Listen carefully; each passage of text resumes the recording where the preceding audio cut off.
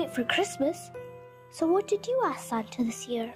I asked Santa for a MacBook, AirPods, neck trainers, and other things. What did you ask Santa to bring? Well, I wanted iPhone 13 Pro, Beats wireless headphones, and a PlayStation. Sounds great. So have you ever seen Santa come down the chimney? I haven't, but the milk and the cookies are gone when I check in the morning. Santa's a bit too greedy, I think. Only leaves the crumbs. What about you? Nah, haven't seen it either. Do you want to stay up this Christmas Eve and catch Santa? I want to, but the thing is, our parents might take us for the midnight mass. Even though I don't want to. I hope they're working this year for a change. Oh, I completely forgot about midnight mass. Do you want to go ask if they're working on Christmas Eve? Yeah, let's do that first. I hope they are. Mom, Dad, are you working on the 24th this year? No, you both must know by now, we don't work on the 24th. Well, why are you asking this now? There goes our plan. Our plan flopped. What plans? We were planning on catching Santa Claus this year. Yeah, we were going to stay up, listen to him park his sleigh, and watch him come down the chimney and eat the cookies and milk. How many times have I told you? There is no Santa. But Mom, he's real. Santa ate the cookies and drank the milk we left for him last Christmas. Yeah, he didn't even leave the crumbs. When did you leave the cookies and milk? Oops. Well, we may have snuck downstairs after you both went to sleep. And left the cookies and milk by the fireplace for Santa to have, and it was gone by the time we woke up. How are you sure it was Santa and not someone else? Wait, no, you don't mean? Dad, you ate the cookies and milk we left for Santa. Grow up, Dad. Sorry, only the cookie. The milk was spoiled. No wonder why we didn't get the presents we asked for. Children, sit down. Let me explain it to you again. Saint Nicholas was born on 15 March 270 AD in a place called Padra in Asia Minor near modern-day Turkey. Born to wealthy Christian parents who raised him up as a devout Christian, his parents brought him up to hold fast to church traditions. This included eating only one meal on Wednesdays and Fridays.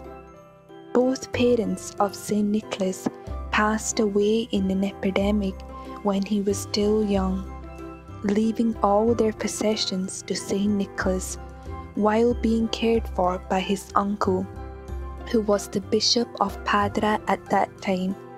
Growing up, Saint Nicholas was driven to do acts of charity, like taking care of the poor and needy, as well as giving up his possessions. An example of using his inheritance for the needy was when a father of 3 daughters lost his inheritance and possessions and was struck by poverty, who then decided to sell his daughters. Hearing about this, Saint Nicholas went during the night and threw a bag of gold coins into the house through the window.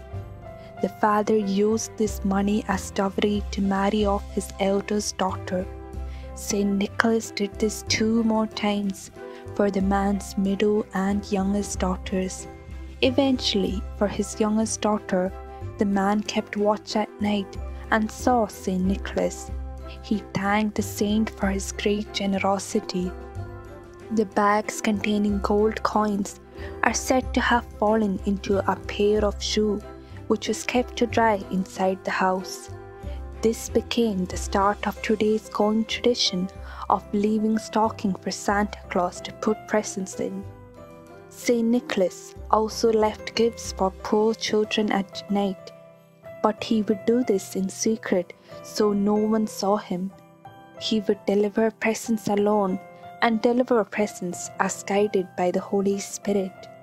Later on in his life, Saint Nicholas was ordained as priest by his uncle Bishop of Padra, then elected as bishop.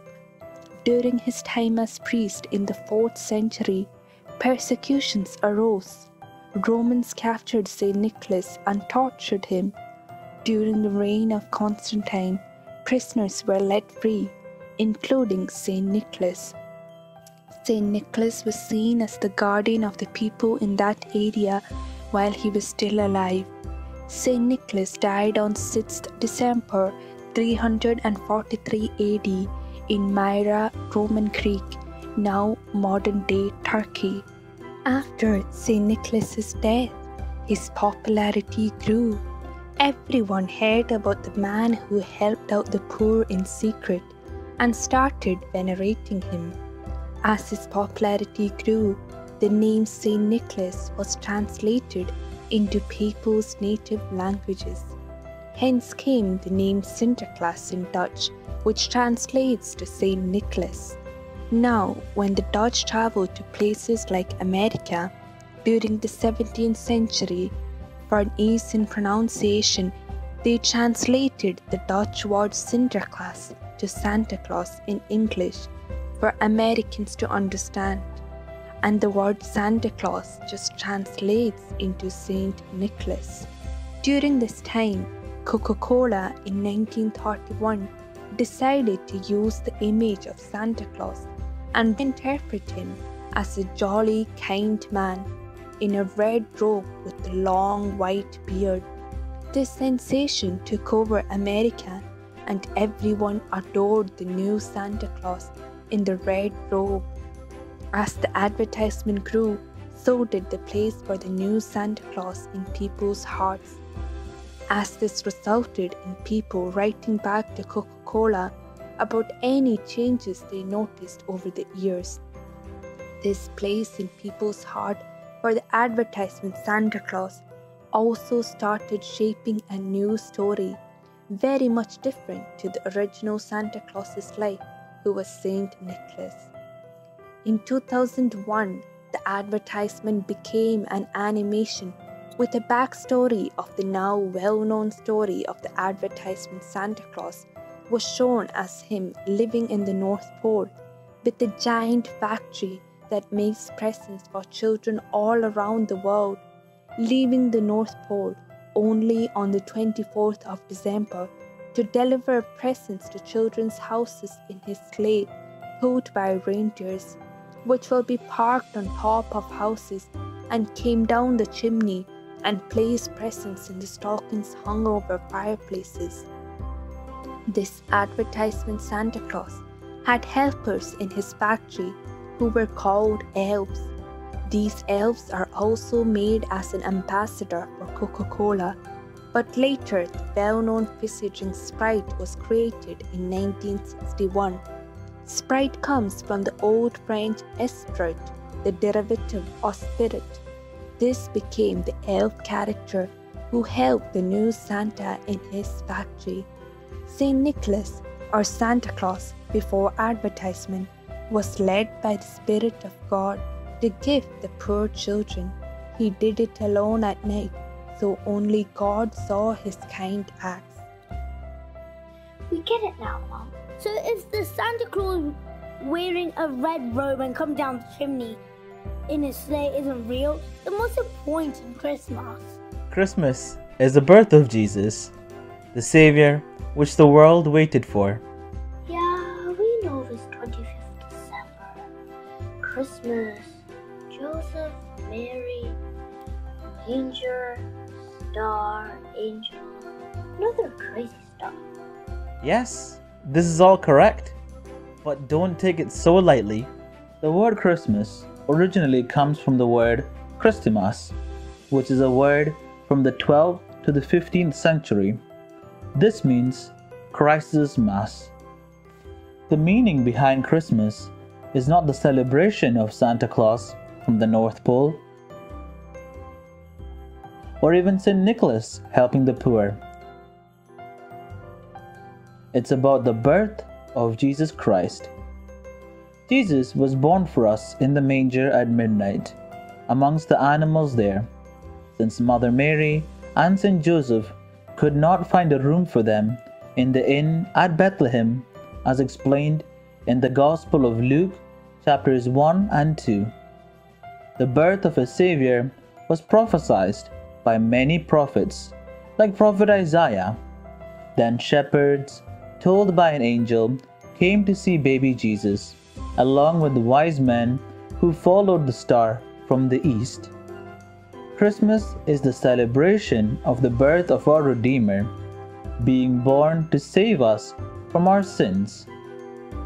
In order for St. Nicholas to help the children and poor, Jesus needed to be born and teach us about humility, charity, giving to the poor, and helping the needy. Jesus set the example of helping the poor and needy, as we hear from the Bible about Jesus visiting Zacchaeus' house or even showing compassion to the sick. These people were looked down upon and hated by the society. Jesus' life inspired St. Nicholas throughout his life, and he tried his best to live like Jesus did. St. Nicholas did not create anything new, he only followed Jesus' examples. That makes more sense now. I'm glad you understood it. But not just that, lots of preparations are needed for the birth of Jesus. What do you mean by preparations? She meant Christmas decorations, but it's all up, so I guess that's it then. We're ready for Christmas! Hooray! It's not all about the decorations. We need to prepare spiritually as well. Preparing for Christmas is not just about decorating the house and putting up the Christmas tree. We have to prepare spiritually as well. It's not just about enjoying food and spending time with family and friends. Our church teaches us to follow the liturgical season, this month being the season of Annunciation, also known as the Advent season. This is further divided into 4 themes for 4 weeks, starting with the week of hope, followed by week of love, then week of joy, ending in the week of peace. Over this season, we are obliged to prepare ourselves spiritually through the sacraments such as participation in the Holy Mass, cleansing our soul through confession, along with fasting, prayer, and almsgiving. In order to prepare our heart for the birth of Jesus, small penance can be taken by children too. For example, giving up something you love, like chocolate, or through good deeds like obeying your parents. We also make the crib as a remembrance of the birth of Jesus in the manger, as described in the Gospel of Matthew and Luke. So crib isn't a decoration, right? But you said apart from the shepherds and the wise men, no one saw the manger. So how do we know if the manger actually looks like our crib?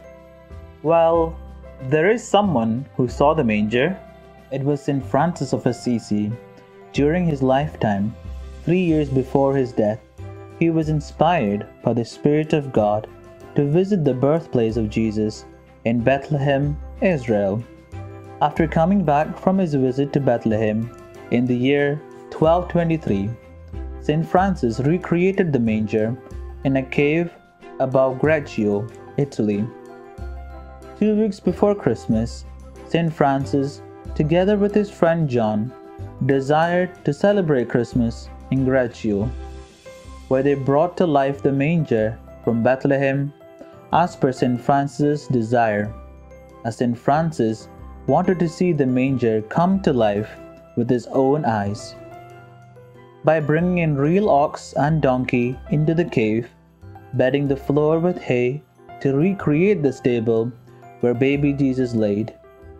Finally, a statue of infant Jesus was placed on the hay. Thus, the town of Greccio became the new Bethlehem. Many were attracted to see the nativity scene. On Christmas Eve, a mass was held in the cave, along with a sermon by St. Francis. Whenever he mentioned Jesus or child of Bethlehem, he would lick his lips as though he could taste the sweetness on his lips.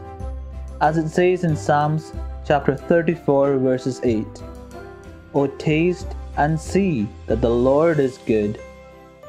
At the end of Mass, St. Francis knelt to kiss the statue of infant Jesus and embraced it. While doing this, the whole cave became radiant from the light coming from the statue of baby Jesus, as the statue came to life in St. Francis's arms. Some testifies that as the statue of baby Jesus came to life, a cry of joy from the baby was heard in the cave, as though baby Jesus awoke from his slumber while St. Francis embraced him. This must have been a way of Jesus showing his appreciation for St. Francis's efforts. During the 13th century, the concept of St. Francis's crib spread around the world, and the custom of creating crib in churches and houses became popular.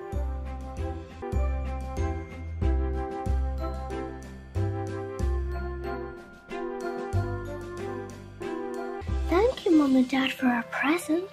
Don't say thank you to us. Say thank you to baby Jesus. Where's your iPhone and your MacBook and AirPods that Santa gave you? Santa? You believe in Santa? Yeah, everyone believes in Santa. You can't be serious. You must be kidding. Santa isn't real.